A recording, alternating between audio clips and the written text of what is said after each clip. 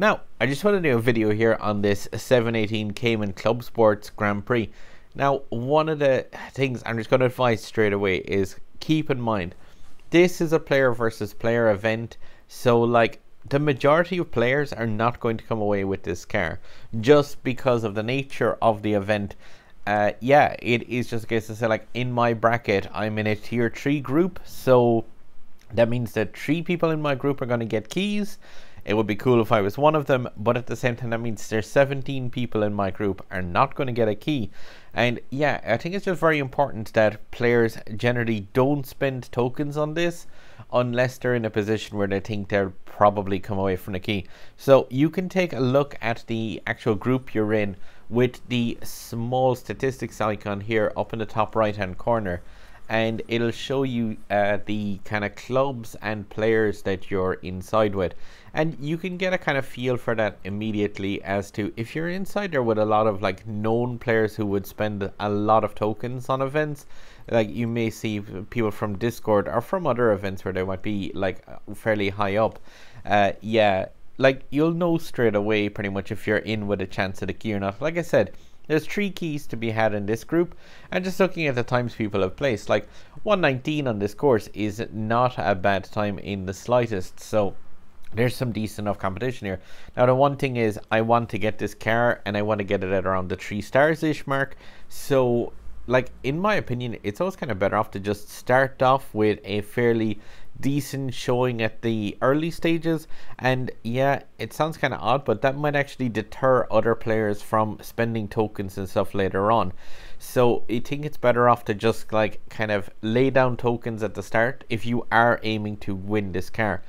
Now, this might sound slightly harsh, but if you normally, say, do events like the weekly competition, the elite competition that's in now, and say Car Hunt Riot events, and if you normally place in like kind of maybe 25%, top 50% and below, it might be an idea to just, yeah, kind of think about this event. Like, it's unlikely that that sort of driving will win a key. Now, you could be inside in a group where you have people who are all in that same skill level, but there is a chance that you might have a couple of players who either throw a lot of money at this or who, yeah, are actually after sandbagging their qualification time and will take the keys out of those groups. So I would just say be very kind of careful with spending on this race. Also, in the Carrera GT special event, there is one of the stages where a maxed out version of this car is available to try out, and realistically it's only okay. It's definitely no AT96 like we had in the last Grand Prix. This car is just another Porsche, one of 10 that are now in the game, and I definitely wouldn't be exactly emptying out all of your tokens into this one if, yeah, you're not guaranteed the key. And also, like I said, it's not amazing. Like, it's a cool car, it's nice looking with the decal on it where it looks kind of beaten up a bit, but yeah, at the same time I definitely wouldn't advise people go crazy for this one, especially not if you aren't in a kind of good position to begin with unlocking this car.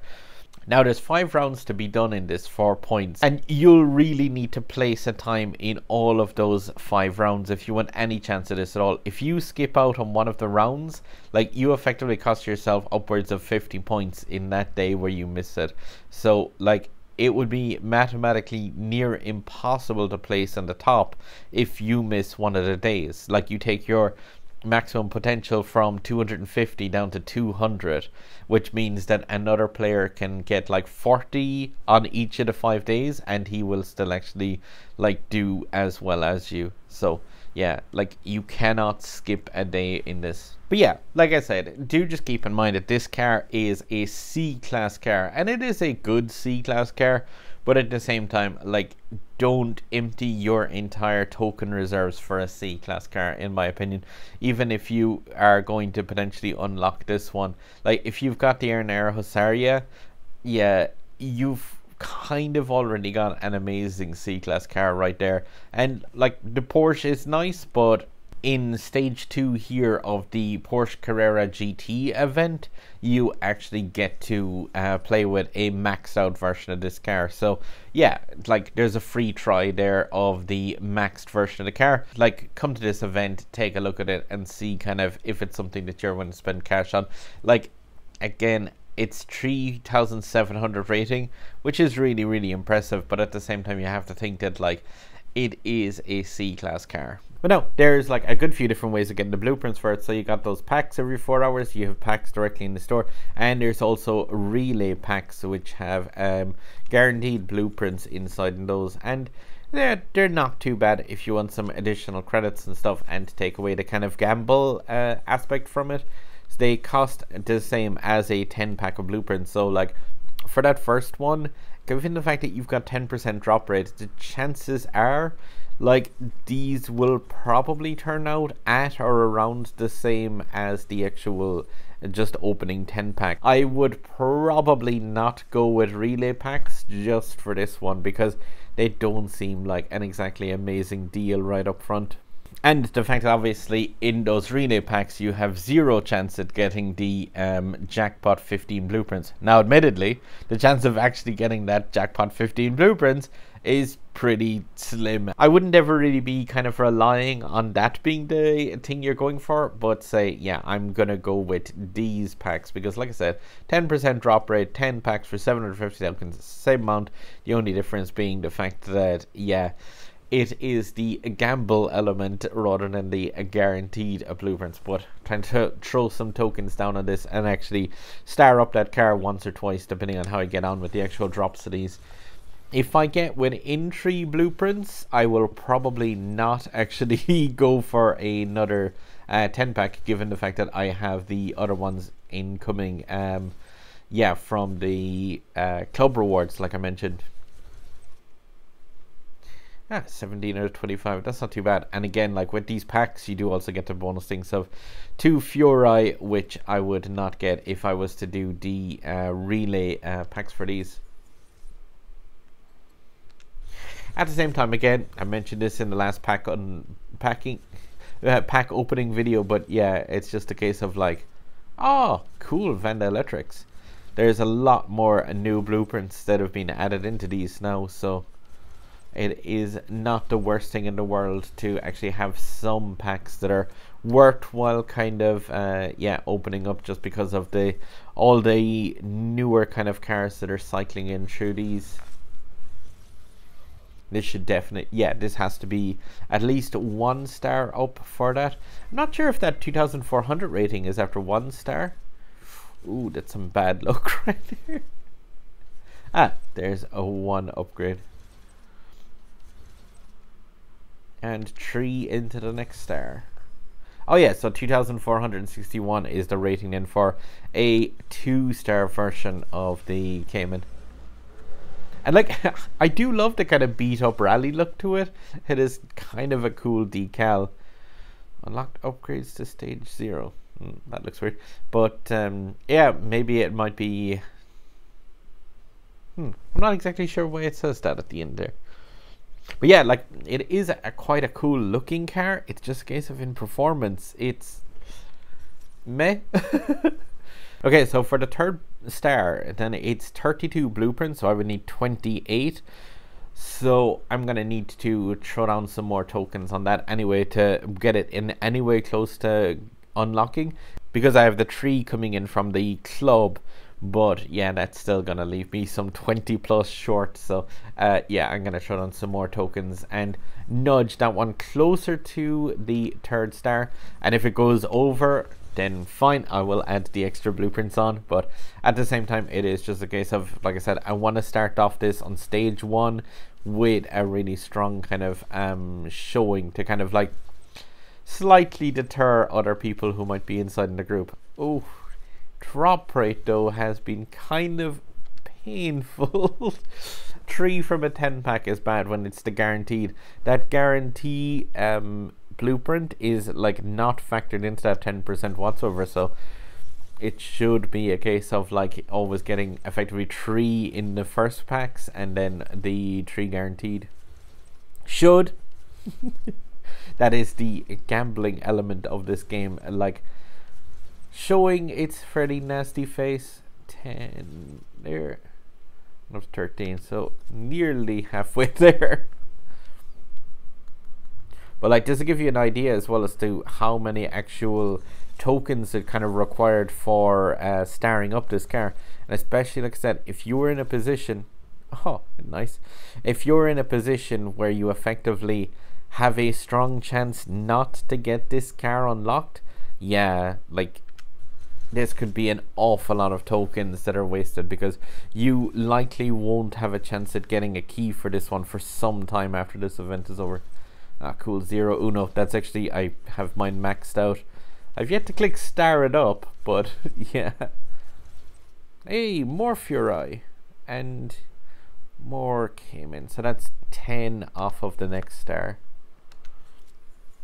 Just thinking 10, 1, 2, 3, so I need 4 things or else to wait up for those ones from the club. Oof, or a jackpot, that'd work. Never hope for a 15 buy in these packs unless it's like something you really don't want. Then it's likely that you get. Ah, cool, Aston Martin Vantage. It is nice still to get. It is still nice to be able to get like yeah, some cards for actual other really good cars as well in these packs. So like, yeah, weirdly enough, as much as that's the featured item in these, getting 3 for the Aston Martin Vantage is really not a bad thing, because that's 3 blueprints for a kind of mid to high end B class car from packs that should be for a C class car. So I think I needed 7, possibly. Actually, since I more Vantage, there's nearly more Vantage in these than there is Club Sports. Yeah, so that's 4 off.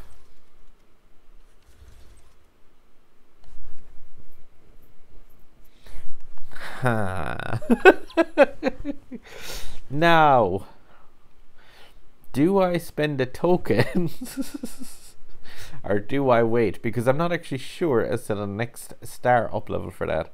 I can check the internet. So, checking. The 4th star for this involves 36 blueprints.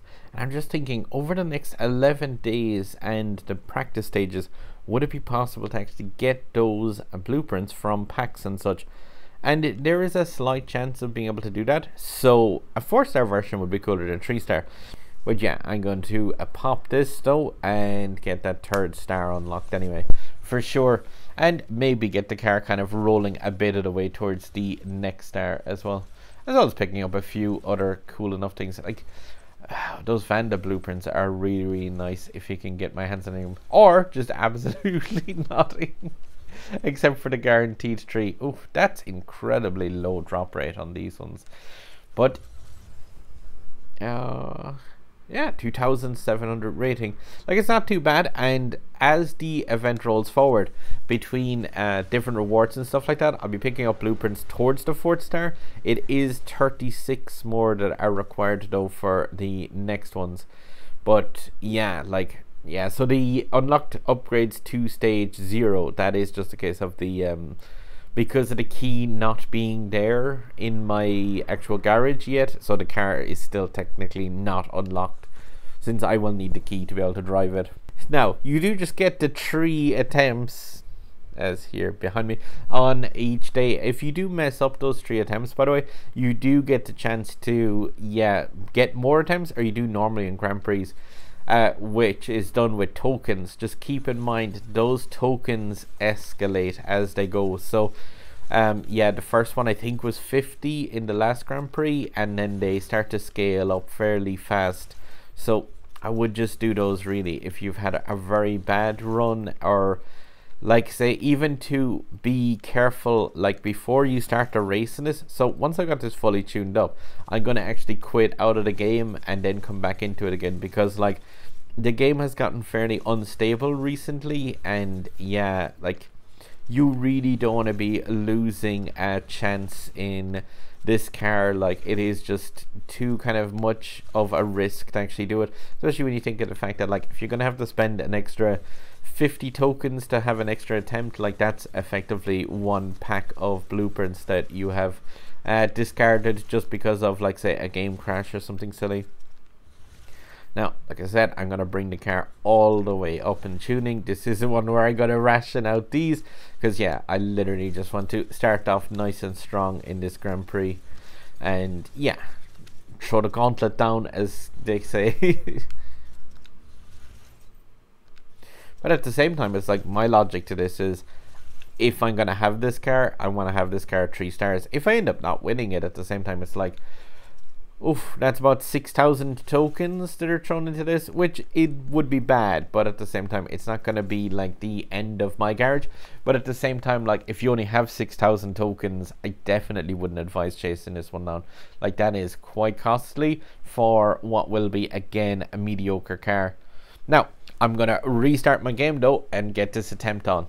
I definitely advise restarting the game before throwing away one of your potential 3 attempts in this, especially given how ropey the performance of the game has been recently.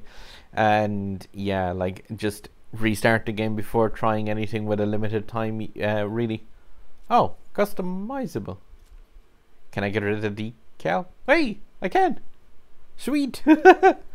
It's mostly my version of the car, except for the fact that it's needs to do 15 races in multiplayer, which I can't do because I can't take this car out into anything other than the Grand Prix mode. But yeah, you can actually customize that then once you have it starred up a bit, which it's cool enough looking. Yeah, now it looks like a proper Porsche. It doesn't have that weird rusted decal all over it. Main thing with this is just gotta be, don't choke. Just don't choke. Don't choke. Time to choke. But no, it's like you have to just kind of try and not panic as much as possible. But like, obviously the performance in this, especially with that Ghost, has been really, really horrific. Even in the practice stages, you can see just how bad it is at the start of the race, especially. Like, Osaka isn't the best course anyway for performance, but yeah, I just noticed 1 or 2 of my practice runs kind of like froze up a few times, which I'm taking a slightly easier, less complex route. Oh my star. That person is the 124 time. They're actually the one that is in 15th position. Since I haven't placed any time at all, I'm trying to avoid drifting here as much as possible.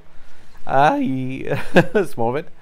But yeah, drift through all the nitro bottles here just to fill up the thing, and then shockwave down the left hand side.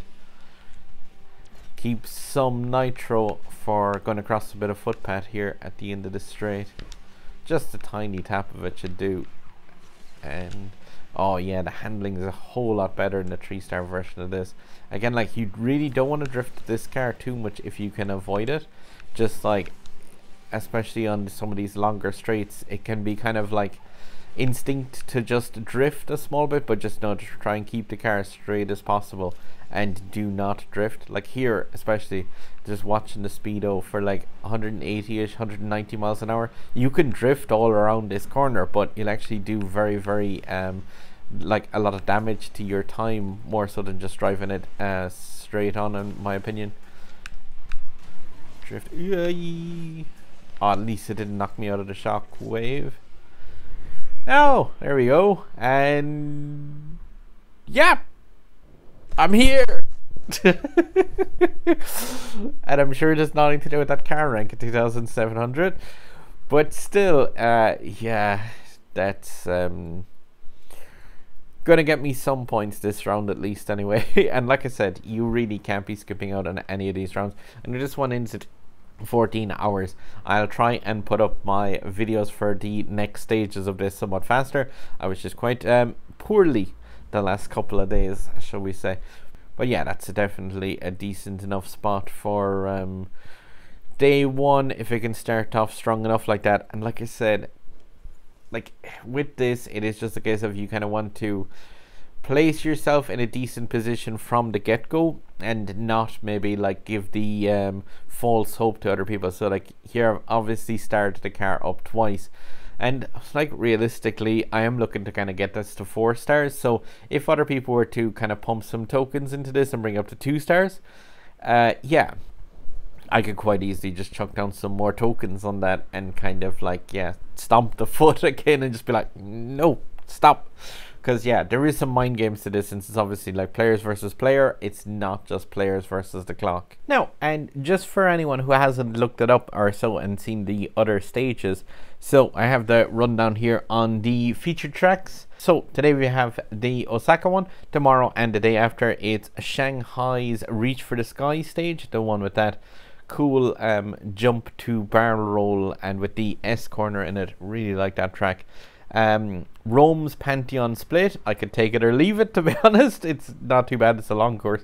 Osaka's Rat Race in for stage 4, and then the Tunnel Jam in San Fran as the finale for this one. So if any of those tracks are ones that give you problems right now, it might not be the worst of ideas to take, say, the Porsche Cayman 718, the non-event car, and just take that into quick races and give them a run in that, because it's more or less the same handling of car. And yeah, you can get yourself some practice in on those stages that are be coming up in the next 10 or 11 days. I will be chucking up videos as well over the next couple of days on these, as well as a Car Hunt Riot video that I need to chuck up. Actually, it just needs to be edited because I have that one done already. And yeah, sorry about the time delay. I was rather sick in the last few days, and about the technical issues because I had like really bad frame rate on my camera, as somebody pointed out. And yeah, hopefully sorted out now, nice and easy. That was just a settings issue on top of the fact that I'm using a software green screen. But yeah, I have a physical green screen on the way, seeing as yeah, I may as well, and it can take out that one layer of software causing issues there as well. But if this is one of the first videos you've watched, yeah, there's a sub button up there over my head. Give that a click. I do all the events in Asphalt, as well as some indie games over at that side, and some other content on my channel here, which is probably something from Asphalt. But yeah, guys, please do feel free to click on the sub button, give a like, leave a comment down below, say how you're getting on, if you've got put into an awful group, maybe one with a wheel who just spent about 6,000 tokens on the car. So that would suck.